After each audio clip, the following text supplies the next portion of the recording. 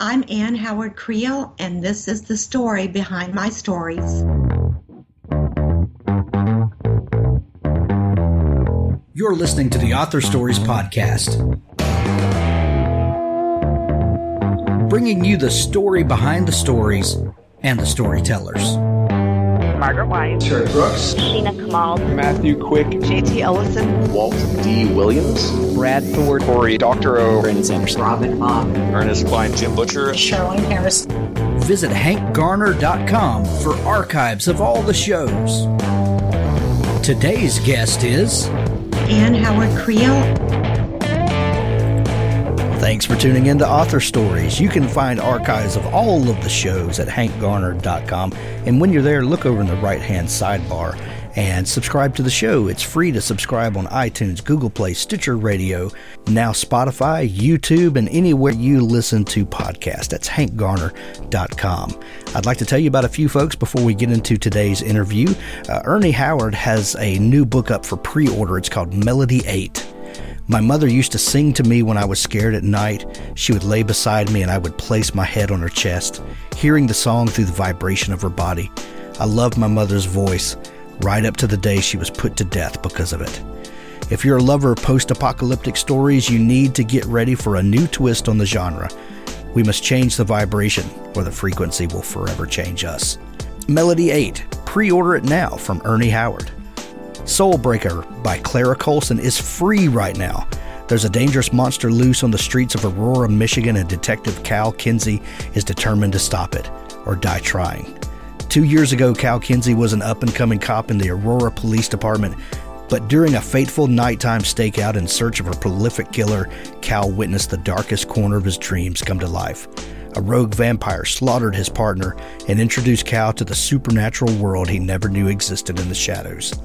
Soulbreaker is free now from Clara Colson. There's a link to it in the show notes. Also by August Ansel, After the Pretty Pox, The Attic. A searing act of bioterrorism, a catastrophic plague they call the Pretty Pox. Most of the human race is dead, and for 2 years, Ari McInnes has been alone, riding out the aftermath of the disease. Hidden in the attic of her ruined home, Ari survives by wit and skill, ritual and habit. Convinced that humans are little more than a dangerous fluke of nature, she chooses solitude, even in matters of life and death. Ari's precarious world is upended when her youngest brother, a man she's never met, appears out of nowhere with a badly injured woman. Their presence in the attic draws the attention of a dark watcher in the woods, and Ari is soon forced to choose between the narrow ideas that have sustained her and a stubborn instinct to love and protect. In Book 1 of August Ansel's captivating post-apocalyptic series, After the Pretty Pox cast an unwavering eye on what it means to be human in a world where nature has the upper hand, and the only rules left to live by, for good or ill, are the ones written on our hearts. After the Pretty Pox, The Attic. There's a link to it in the show notes. Now on to our show. Well, thanks for joining me again for the Author Stories Podcast, where I bring you the story behind the stories and the storytellers. Today, I'm really excited to have Ann Howard Creel on the show with me today. She has a fantastic new book called The River Widow that, when you're hearing this, is out everywhere, and I'm super excited to talk with you about it today. Welcome to the show, Ann. Thank you. Thank you for having me. And we begin each show with the same question. And that question is, what is your first memory of wanting to be a writer or storyteller? Well, I was very young. I think it started when I was given a diary as a gift for either a birthday or Christmas. And I really looked forward to it. I started making it a part of my day. I wrote in it at night. And, but the biggest thing that happened was when I was about 7th grade, and my father had one of those old black typewriters, manual typewriters with the round keys and things stuck together, and he was throwing it out along with a metal typewriter table that they had back in those days, and he was kind of wheeling it down the hall past my door, and I said, "Oh, no, don't throw that away. I'll take it." And I started typing out my first story on that old manual typewriter. Oh, I love it. There's something about the tactile feeling of making a story on a typewriter, isn't there? Yes, I mean, that was all there was. And we accepted that the keys would stick together sometimes and things. And as I said, it was already old when I got it. But yeah, I loved it. It was one of my most prized possessions.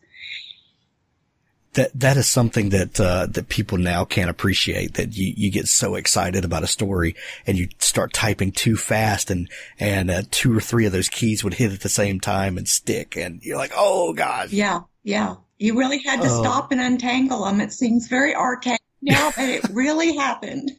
I know. That's something I haven't thought about in so long. And I just get this mental image when you say that. It's just put a big smile on my face.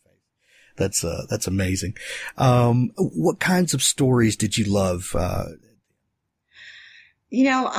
loved, of course, like Nancy Drew mysteries, really dating myself, but there was also another, trilogy of books called, like the Palomino Tales. And it was about a girl who, got a horse, a Palomino, and that had been my dream as a girl. So I just devoured those and read them over and over and found other things I liked at the library. But it was really pretty much the typical stuff that girls were reading at that time. Gotcha. What were those first stories that you started writing? What were what were the things that captured your imagination? Well, that first one was about, a girl in junior high. I'm sure it was very autobiographical at the time. Yeah.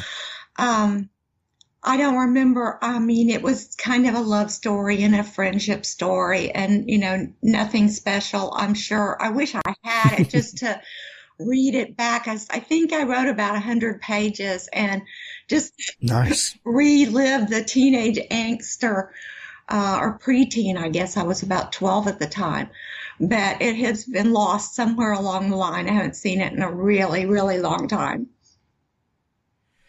Was there anyone in your life, a parent, a teacher, anything that saw that gift in you and that desire to write and encouraged you? Not a whole lot. I mean, I had a great fourth grade teacher who really liked me, but I was very quiet. I was pretty shy, and I made good grades, but I didn't really stand out in that way. I just, was one of those people that didn't want to call a lot of attention to myself. Gotcha. When you moved through school, did you hold this thing, this desire to be a writer, as you aged? Did that ever leave you? A lot of us have these early desires and then we get caught up with life and all of this and we kind of put it on a shelf for a while. Or was this something that kept burning inside you? It always kept burning inside me, but I never, as a young person, I never considered it as a vocation.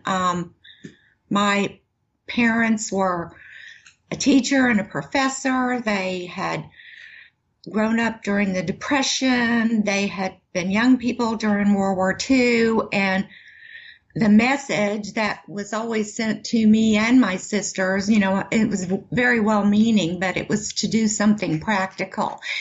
And in those days, it was to be, a teacher or a nurse or something like that. And so I never thought about even getting a journalism degree. I went to college and did pre-nursing and a nursing degree and don't regret that at all. I did it for 20 plus years and it was a great profession. It was very good to me and did everything that it was intended to do. It was a great profession and it was also a very secure profession. But that urge to write did not ever leave me. It was buried for a very long time with working and raising children and living, a busy life, but it was always there. So what was the thing that brought it back to the surface for you? it was really finally having some time. I was finally able to work part-time instead of full-time, and just a little bit of extra time. I was kind of living in the mountains in Colorado in a place that we actually didn't have TV the first year we lived there. And it was kind of nice. It was a very different way of living with never having that, television on. And it made me get more into my own head because I wasn't watching things on television, and I read a lot more. And so my kids were young, and that led me to want to write children's books because I was sharing books with them that were aimed at, like a middle grade audience, and they were so good. They were so good. They were, inspirational. And I thought, yeah, I wonder if I could do this. I'm going to try. That's awesome. So what was the first book that you wrote?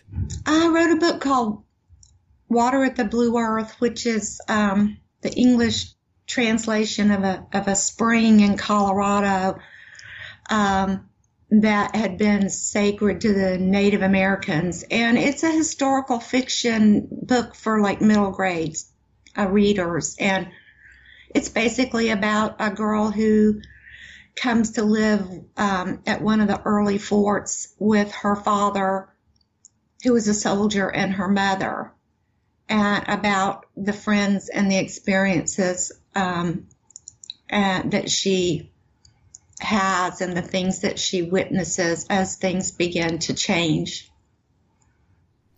Gotcha. How long did it take you to write that story? It took me maybe a year. There was a lot of research involved, and then it took another 2 years to actually see it published. I did not have an agent. I did it on my own. And it was published by a Colorado publisher called Roberts Reinhardt. And they first lost the manuscript.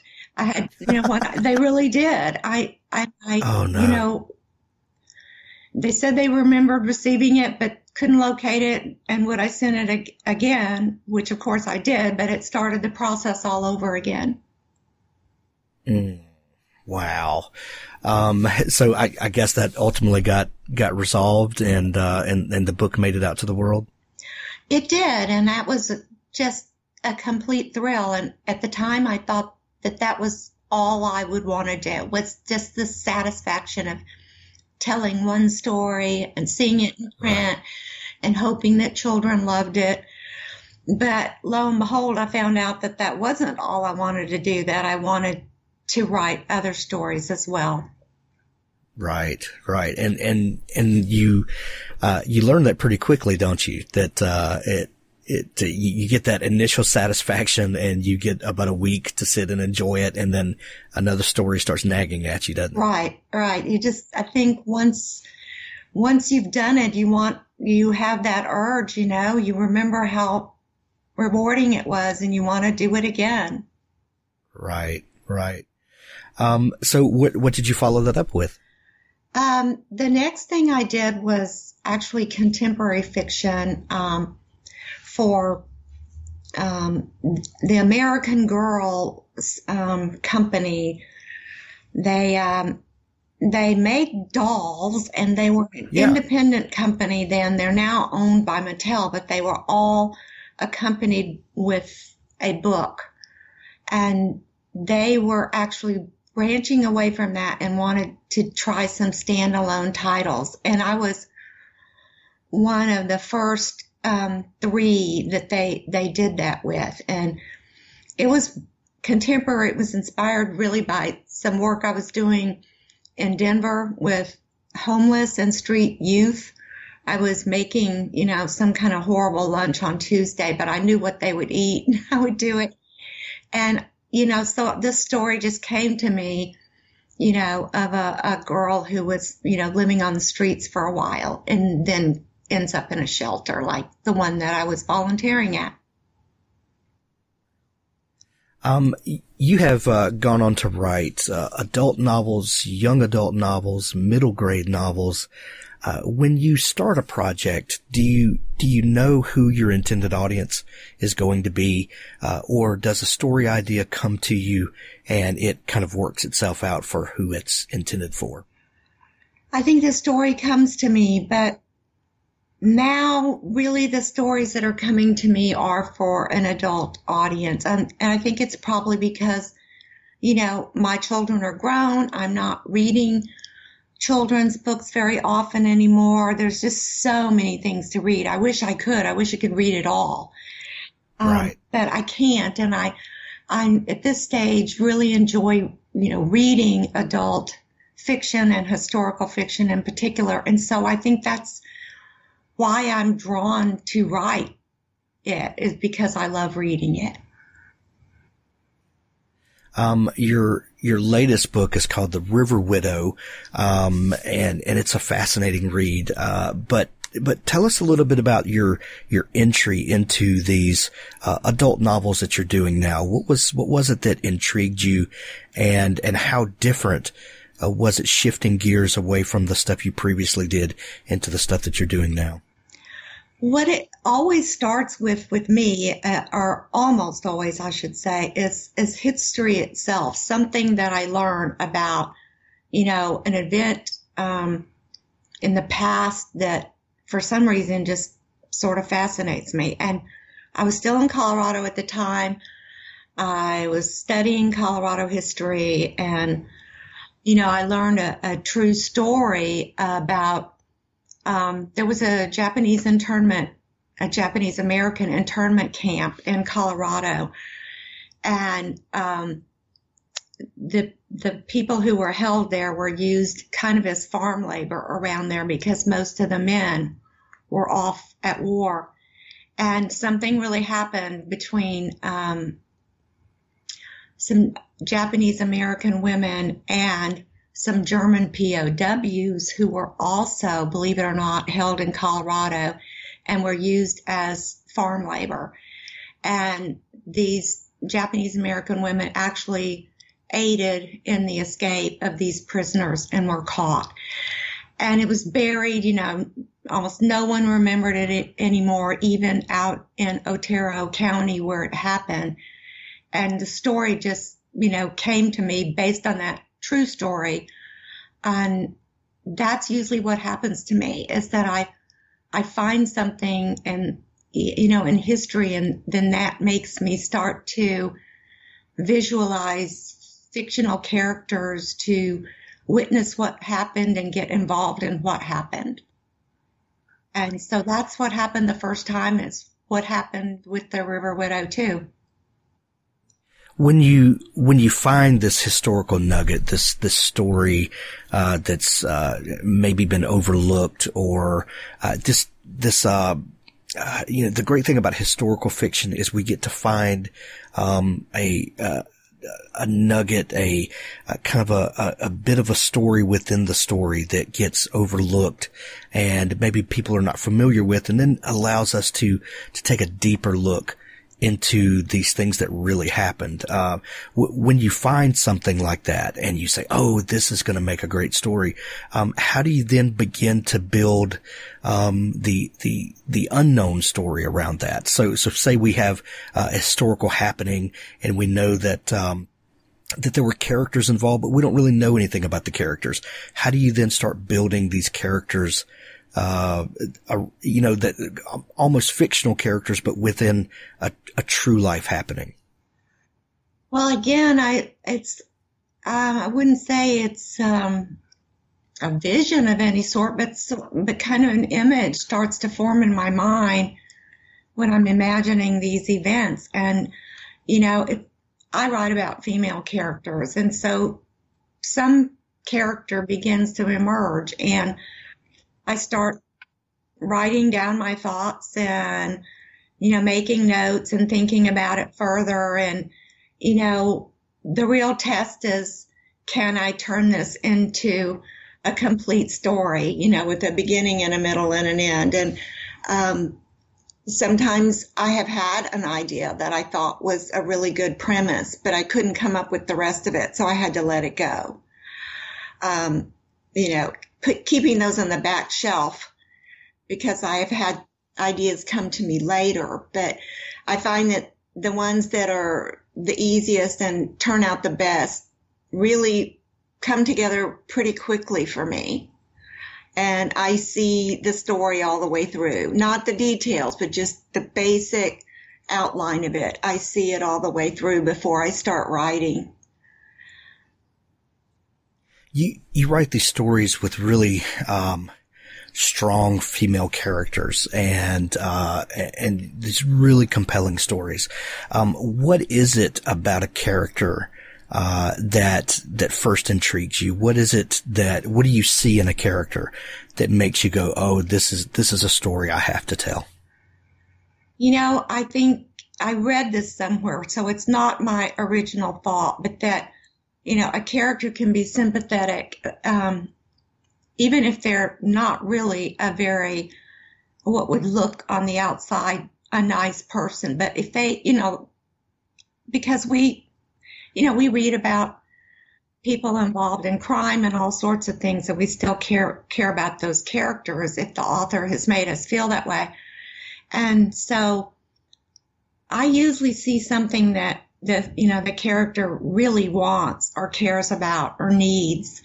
And, but also a sense of humanity that, they do care about something like that's happening in this event, this time period that they live in, that makes them, also care about things beyond themselves. And it's usually that kind of inner desire or character or goal that starts the whole process of developing that character in all the ways I can. Are you a planner, or are you a discovery writer? Do you plot out your novels first, or do you discover them as you write? I wish I were the discovery kind. I read about that. I read about authors who say all they have is, a line or one character, and they sit down and the words just start pouring out and everything starts to evolve and just naturally. And, I can't do that. I have to admit, I've had some of those story ideas before, as I mentioned before, and experimented a couple of times with taking what I had and starting to write and, seeing if something more came, and it didn't. So for me, I wish it weren't this way, but if I can't see, I don't have it planned out, in much detail, but if I can't see, some clear steps ahead and, things coming to a climactic point and there being some kind of, resolution and closure at the end, then I've kind of learned not to write it. It's a lot of time to do the research for historical fiction, and right. Just putting any words down on the page and revising them so many times as I do, it takes too long for me to run up against a wall and not be able to finish it. Right. You say that you revise a lot, and there's a lot of time spent in the revision process. How many, do you have a certain number of times that you go over the manuscript, or are you looking for certain things when you go over, kind of what's your motivation, in revisions? Well, it changes. In the beginning, I know that I write a chapter, and I know, and I don't stop to self-edit or anything. And I know it's going to be very rough, in fact, kind of awful. So it really is. And so the first time I'm just trying to, ask myself, is there something here? Can I salvage it? And I've done it enough times now that I feel pretty confident most of the time that I can, but it's very bare bones and not very good in the beginning. So at first, it's just to get it into the condition that I can really start, fine tuning and revising. And it takes me several times through that chapter before I feel like it sort of shifts and I feel like, okay, this chapter's working, but I still need to sharpen dialogue, or I need to have a few more, glimpses into character here, or whatever it might be. But I couldn't count how many times I read my manuscripts. I read them until I cannot read them anymore. I'm so sick of them. I think we all know that feeling when you're just like, oh God, get this away from me. But how do you know when it's finished? That's a problem that a lot of people have, is kind of wanting to revise, forever. Or some people have the opposite problem and one or two drafts and they're like, okay, I'm good. So how do you know, as the writer who's so close to the story, when the thing is ready to be turned over, to your editor or, whatever the next step is in your process? Well, I think one of the keys for me, and I think for a lot of people, is to set it aside for a while. I also help aspiring authors with their manuscripts, and I almost always tell them, after the first edit to sit it aside for a while and just think about it, because you are too close to it sometimes. And, when I've read it through and I'm not really making many changes anymore, I always make changes. You can't read it through without making some kind of an adjustment here or there. But when I'm doing that less and less, I try to put it aside for about a month, and you're never going to gain true perspective on something that you've written. But that time, reading other books, doing other things, living your life, getting outside, talking, going on a trip or something, allows me at least to come back to it with a little bit more fresh eyes. And at that point, I'll either see a whole lot more that needs to be done, or I'll think, I'm pretty satisfied here. I think it's almost done.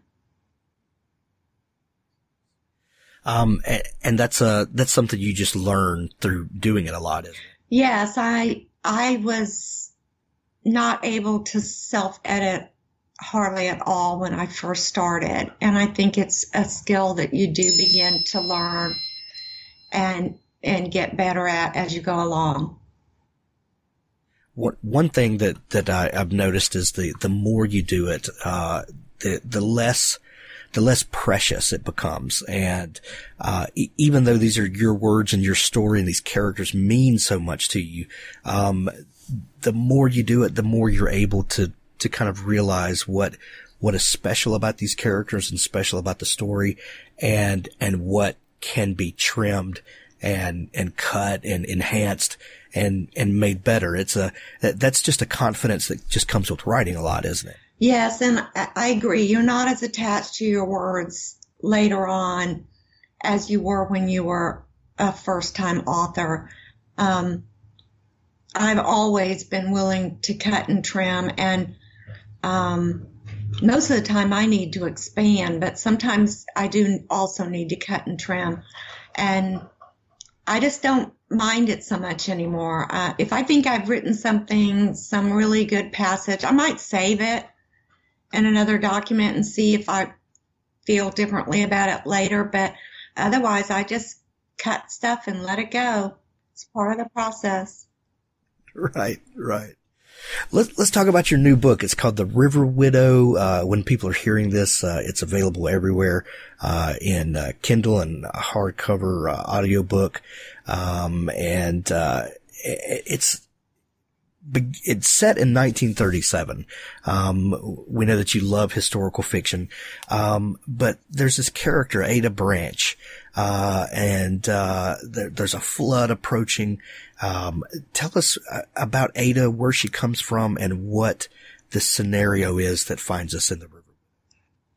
Well, again, the idea for the book came from history itself. And I'm living in Kentucky now, sort of in the bluegrass, more horse country of Kentucky, although I've never become a horsewoman, as was my childhood dream. That never happened.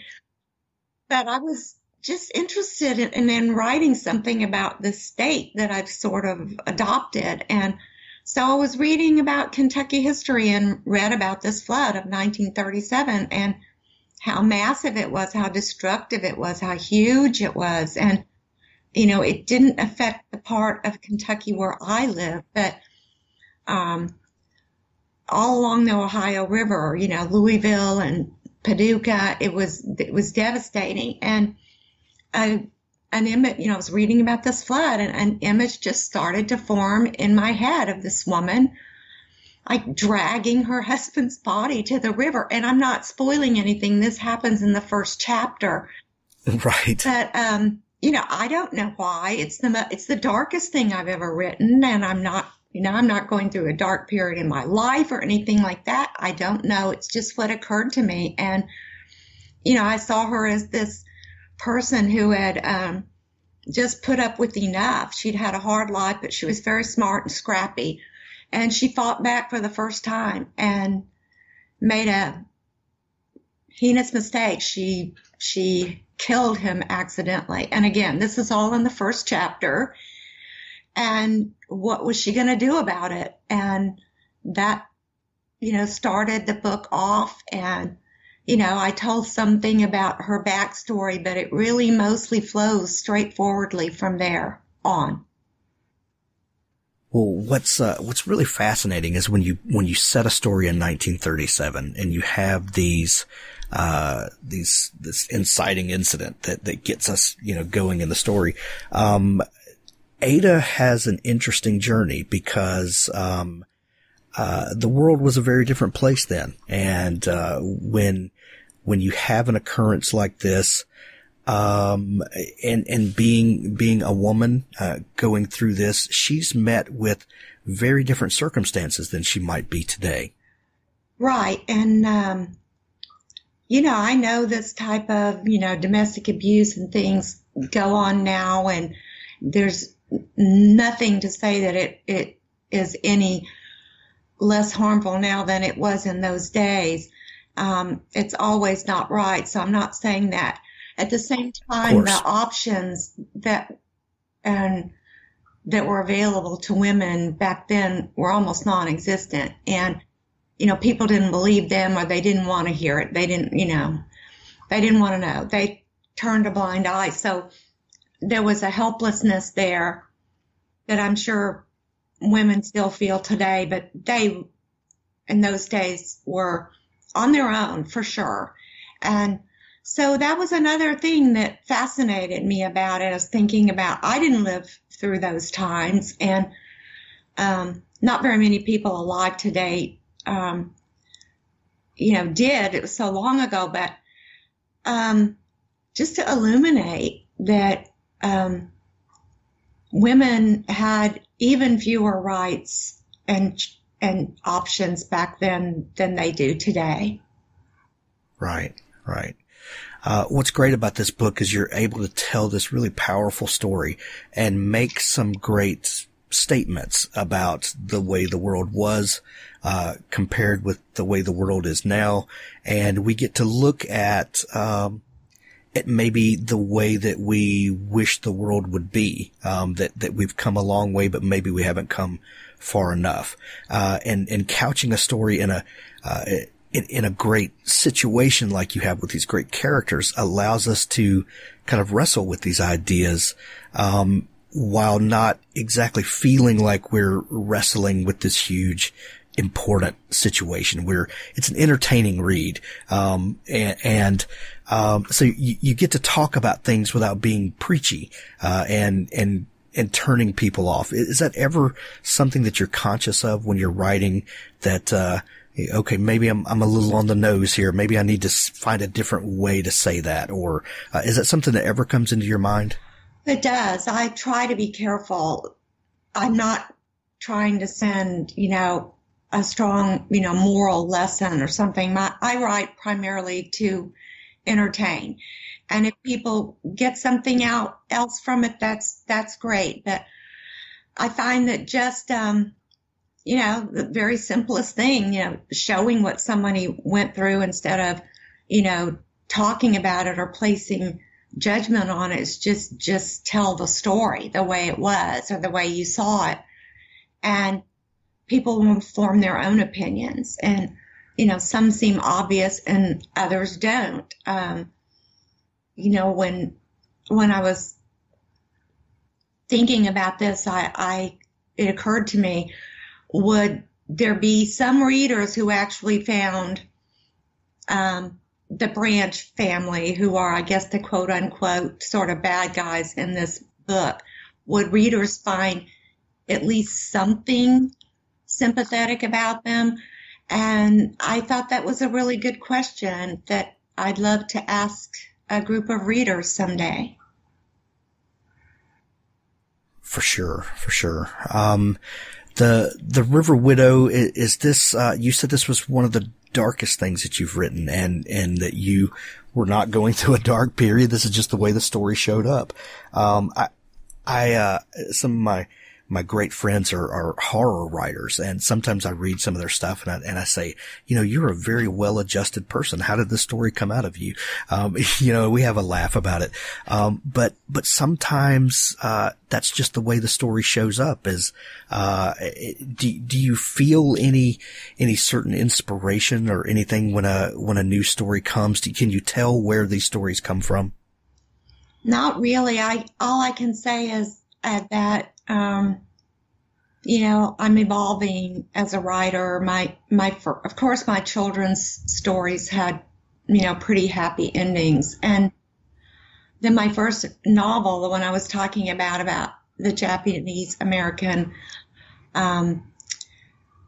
internment camp in Colorado and the surrounding area, that was actually made into a Hallmark Hall of Fame movie. This was back when they were shown on CBS. There was no Hallmark channel back then. They were much more expensively produced, and they showed once a quarter, once a season on Sunday nights on CBS. And the screenplay writers did take some liberties in making it a much more happy ending. Mine was a little bit more bittersweet, but it was still the kind of movie that was attractive to Hallmark Hall of Fame. And, I love what they do, but I didn't want to keep telling that same story.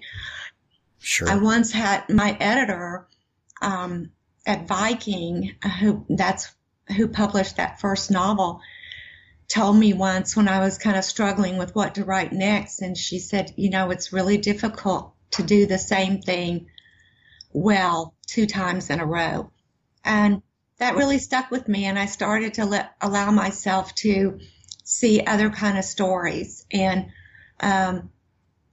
so I think my books, the plots have become more complex. The characters have been more multidimensional. There's been, just a little bit more complexity that I probably didn't have the courage to go into as much as I do now, since I've written more novels. Right. The new book is called The River Widow. Ann, I absolutely love what you're doing. This book is fantastic. And I know it was picked as an Amazon first read, for November, and it's already getting a lot of buzz and a lot of, great positive reaction from people that are getting an early read of it. So we wish you, a lot of success with the book, and it's already a #1 new release in historical fiction even before it releases to the general public. So that's really exciting. If people are just learning about you and your work, where can they find you online to dig in more and find out about all you do? I have a website, www.annhowardcreel.com. I have a Facebook page, and that's Ann Howard Creel. And I've started doing Instagram. I don't do a whole lot with it yet, but there's a means to contact me through my website, and I love to visit book clubs via Skype. So let me know if anyone wants to do that or just wants to drop me a line. I'd love to hear from you. Nice. Ann, I really enjoyed talking with you today. We're going to send everyone to pick up a copy of The River Widow, and we'll link everything up in the show notes. Thank you so much for taking time to come on the show today. Well, thank you for having me. I enjoyed it very much. Writing novels is hard, but Dabble makes it easier. Dabble replaces your word processor, doing what it can't. Dabble organizes your manuscript, story notes, and plot. It simplifies story, leaving more room in your brain to create. And after all, that is what being a writer is all about. Dabble was built from the ground up specifically for writing novels. It takes minutes to learn, and it makes writing a joy. See how Dabble will revolutionize the way you write with a free trial at www.dabblewriter.com. Thanks for listening to the Author Stories podcast.